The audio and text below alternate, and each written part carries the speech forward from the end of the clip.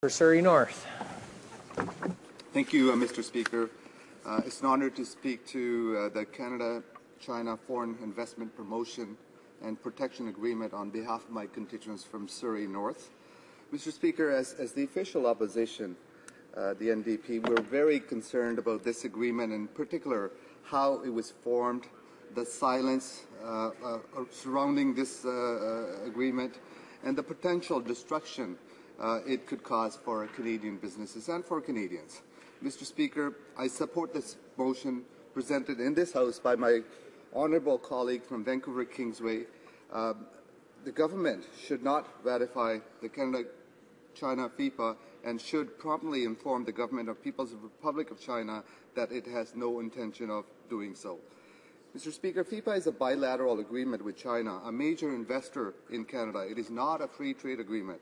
It was signed on September 9th, 2012. However, the deal was kept secret till September 26th, when it was tabled in this Parliament. The agreement was not debated. It was not debated by this Parliament, not considered by the committee in the International Trade Committee, which I'm a member of, nor was it voted in any votes in this House. Although it has been available for ratification since November 1, 2012, the Conservative government has not yet officially committed to this treaty. If this government believes that the agreement is so strong, why are they taking so long to ratify it? Maybe, perhaps, Mr. Speaker, it is because the Conservative government also knows how damaging it could be for Canadians, Canadian businesses, and Canadian economy. As Canadians, we are proud of our country's rich supply of natural resources. Trade of these resources would benefit our economy enormously, and China is an ideal partner for those resources. China has an expanding economy due to its growing middle class. Consequently, they require increased imports of oil, lumber, food, technology, agriculture goods, and other basic necessities. Canada has means to beat this demand, Mr. Speaker. Therefore, Canada and China would be a complementary trading partners, and we would want to pursue a fair deal with China. However, the Canada-China FIPA deal is in its current state, as signed by this government, has not given Canada a fair share. This is not unprecedented, Mr. Speaker, because we are resource-rich. We are in a position to be a major exporting country. Yet time and time again, we see trade deals signed by this government that sets us up to be exploited. Foremost, Mr. Speaker, the Canada-China Foreign Investment Promotion and Protection Agreement is poorly named. It offers neither promotion nor protection of Canadian trade interests in China. It is biased towards China and Chinese companies. It does not present Canadian companies with the same privileges in the Chinese market as Chinese companies have in China, nor as Chinese companies have in Canada. We want to see a growth of Canadian companies in China, but we need a level playing field for our businesses as they expand into global markets. Canadian companies deserve the same promotions and protections that Chinese companies receive in Canada. This is not what the current Canada-China FIPA offers, Mr. Speaker. Not only does this treaty expose Canadian business to risk, it plays with the future of Canadian taxpayers. The Canada-China FIPA includes an investor state dispute mechanism designed to allow Chinese companies to literally sue Canada if they do not agree with our federal regulations. These court processes are located completely outside of legal jurisdiction and rely on Canadian taxpayers funding them.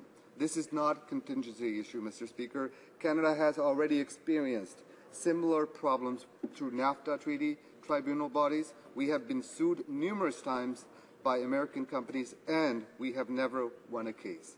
Furthermore, Mr. Speaker, Chinese companies already have a track record of using the investor state mechanism to challenge regulations of trading partners. I do not understand why the Conservative government would expose Canadians to such risk when there is a clear record of arbitration. Perhaps the government is also ignoring its most important resource, our Canadian citizens. As a government that claims to be physically accountable and competent in trade, why are the Conservatives trying to undermine Canada's potential? Perhaps they don't understand the worth of our resources and how valuable we are as a trade partner. Perhaps they don't see the potential in Canadian companies. This arrogance does not prove them physically capable, and the enormous trade deficit speaks to the lack of credibility exchange agreements. In fact, under this government, Canadians have seen our trade deficit grow over the last number of years. In 2012 alone, Mr. Speaker, Canada had a current account deficit of $67 billion, which is an $85 billion drop from $18 billion surplus in 2006, the first year the Conservative government came into power. That is their record, mister. It's been reckless. They've shown their incompetence when it comes to negotiating trade agreements, and they've shown their incompetence. But if you look at our trade deficit over the years, it is over. Under this government, we've had the largest trade deficit ever in Canadian history.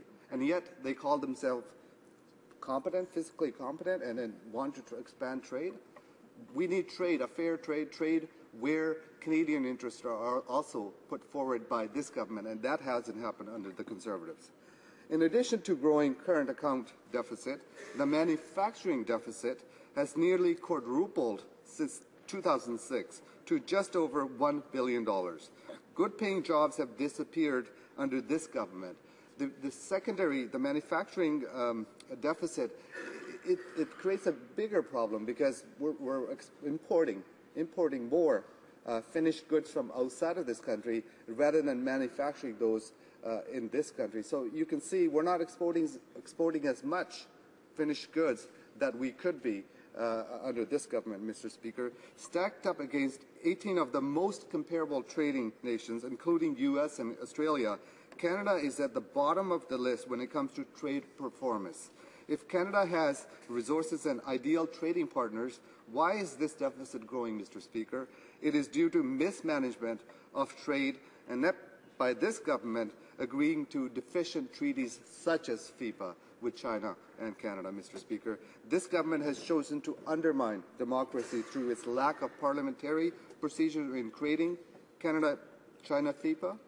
They have chosen to benefit Chinese corporations rather than supporting Canadian businesses. And they have chosen to expose Canadian taxpayers to huge liabilities in the potential legal arguments through trade tribunals. The Canada-China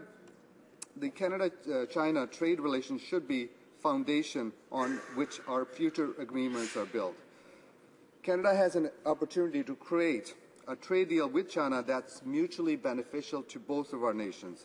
We should be establishing an agreement with elements of communication and cooperation between our two countries, because trade deals are not just about trade anymore, Mr. Speaker. They present unique opportunities for the collaborative sharing of education, culture, amongst many other things.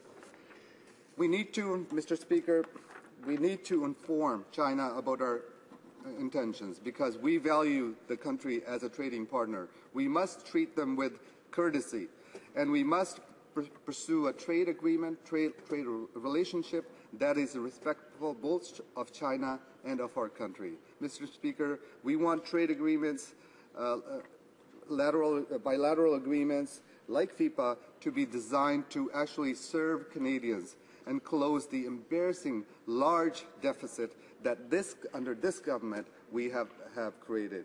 We want them to reflect the value that we place on Canadian citizens, Canadian businesses, and Canadian economy.